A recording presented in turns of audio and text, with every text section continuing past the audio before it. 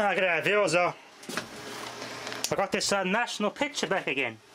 Turns out the horizontal was playing up.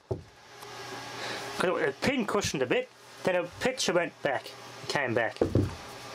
Started tapping around in this board, tapping it, and it came back.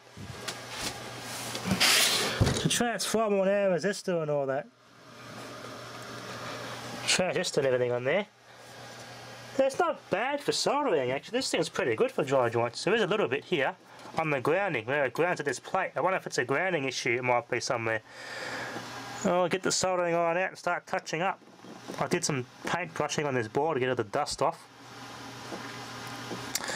So it's a horizontal output problem we've got here. There's that transformer.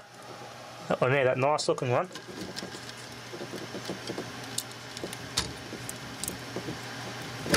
Well, be careful here, just trying to move it, see if those joints move, but better be very careful. Yeah, leaning near the neck there, that'll give you much room to work on these. This is how bloody TVs should be made, I tell you.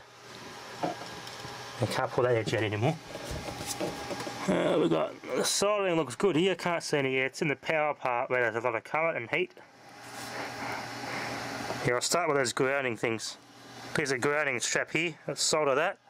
We've got a crack here, and that's going to here. It's grounding all this to the this heat sink. Yeah, let's do some resoldering. I like how I've got a Delta gun style set up on this board here for the adjustments. It's definitely not a Delta gun there, definitely an inline gun. I know National did say that they were Delta guns, but they're not. It's definitely an inline gun. But it's it's quite a larger than normal standard neck size in this tube, and the guns themselves are actually a lot bigger. So they are unusually large, the guns in this CRT. Look at that. And this is how you're supposed to build a TV.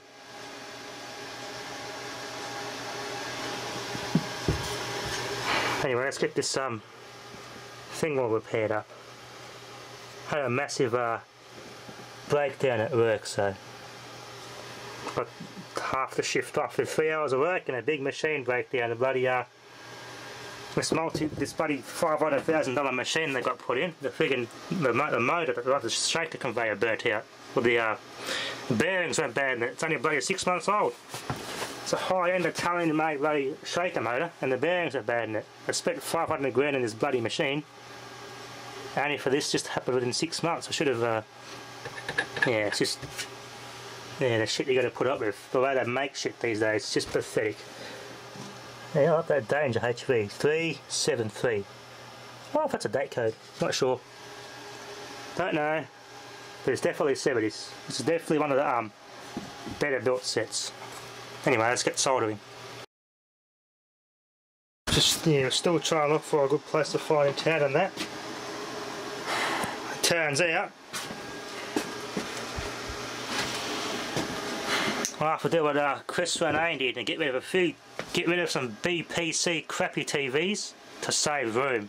So yeah, so that was the whole point. I wanted to preserve some modern TVs. I wanted to preserve them just for the sake of, you know, have a couple that I could use. I'd wear out. Who cares? But we mightn't have room to put them now. If when we move, I have no choice but to throw them out. So the bloody local tip doesn't take him anymore because they've overfilled with TVs. So that's how much has gone to the tip. TVs and computers, the landfill's dangerously overflowing, so they cancelled the scheme here. So you can't, the tip won't take him. You can smash them up and put them in the landfill, don't tell no one, only want to get rid of them. So to make room for these ones, some modern ones have to die. But I am going to pull the circuit boards out of them, the newer ones, just CRTs themselves, smash them up, put them in a recycle bin. The boards, I break them down, flybacks, put them in a box like that, put them all with them ones. That's all nice, compact, all the flybacks will fit in there. Capacitors and whatnot, did what I did in here, all the parts in there, little boxes. Keep what I really want into a small little compartment, easy fits in a small garden shed. And the rest, well, I've no choice but to destroy it all. But yeah, I've got to definitely save room for these sets. These are just so hard to find now, and there's so many low livers out there fish taking them, especially so. Yeah, these are definitely worth saving. I'm going to try and do all I bloody can to try and get a way of storing these things and using them every now and again. That's my intention, to use them every now and then. That's my, yeah, like I've got them in here in the cave, but I can use those every now and then. But really, if I get rid of, hopefully I can get a big enough man cave, I can set these TVs up in a space in the shed, and I can actually use them every now and again. That's my intention. I might use them so much it's going to wear the poor things out. You know, they're too collectible to just use all flat out, so I just, yeah, I do the occasional viewing on them. We'll view that one night, view that one another night, rotate them around. Just enjoy the beauty of these old sets. Would love to bloody get more, but A, there's communists running this town, you can't build so many sheds or have enough room, and B, just, yeah, the price. Yeah. It's a bloody communist society we live in, unfortunately. That old vintage circuit board smell to it. Man, I'll remember that one for the rest of my life. Which is really how you're supposed to build TVs. Like, nothing's bloody short. I should have checked something short now, shouldn't I? Careful here. Oh, look at that. That little bastard up the top there. Oh, look at that. Back to normal. Oh yeah, the National's back to normal. AFP thing. Chirpy when I turn it off. It's interesting how it does that. Basically what I did just did this. With a handle of a screwdriver. Insulated, of course. Just tapped. And watch the screen when I do that.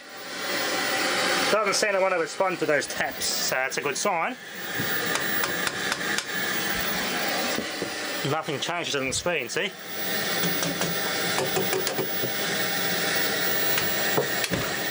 Ooh, shit, be careful doing that, I tell you. You don't want to break something and drop something and that landing on your toe, especially if it's live, oh boy, or break the neck, so be very careful in doing this sort of thing, troubleshooting. I'm happy with that. I'm happy with that. Hopefully it was just a dry joint. But all that dirt in there doesn't help either, so.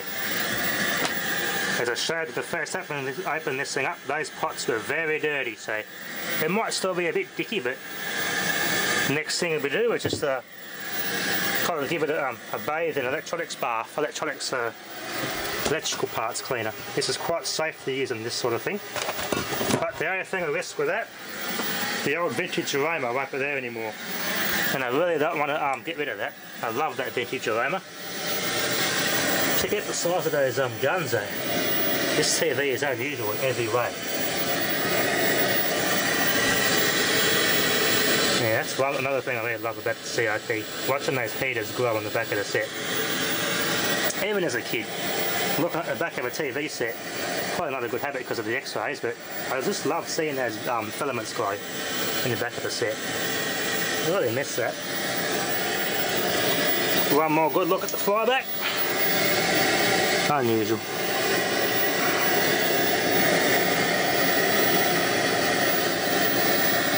That is a bloody nice speaker. Yeah. This is how you're supposed to bloody build a TV. None of this bloody smart TVs that don't last that long and are so craply built they bloody spy on you and check you every move, the bastards. I like those bloody smart meters, those smart TVs, I'll tell you. You have no choice but to buy a smart TV and it'll record all your conversations and recognise your voice. The webcam's built in, there's no way of disabling it. It's just, I hate it. I'm going to do all I bloody can. Find a way to keep these things and find room for the bloody things. So I have to sacrifice a couple of things to keep these. As for those two, the meters are definitely staying. If I have to downsize, well, the analog meters are going to stay, the digital meters are going to have to be part of that.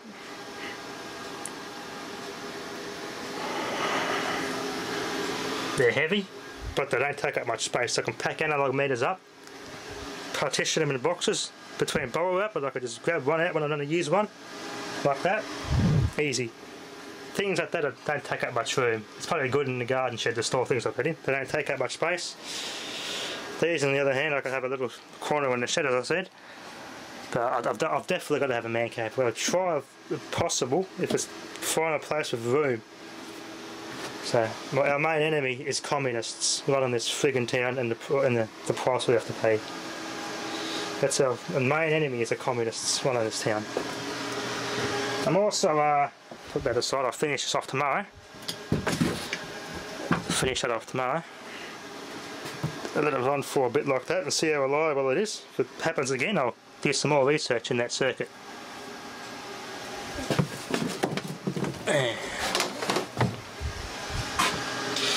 had a bit in the bullet on getting the Ubuntu. I've got a spare hard drive for this machine. Since this machine won't support 98 because it's too modern, I'm going to wipe that other hard drive, that old Mac store, and put Ubuntu on it. Did some searching. There's a lot of variants of Linux, but apparently this is the best one. I know there's a lot of compatibility issues. I may not do the things I want to do. I'm so used to Windows. With so much apps of Windows, I'm going to face a lot of compatibility issues with Ubuntu.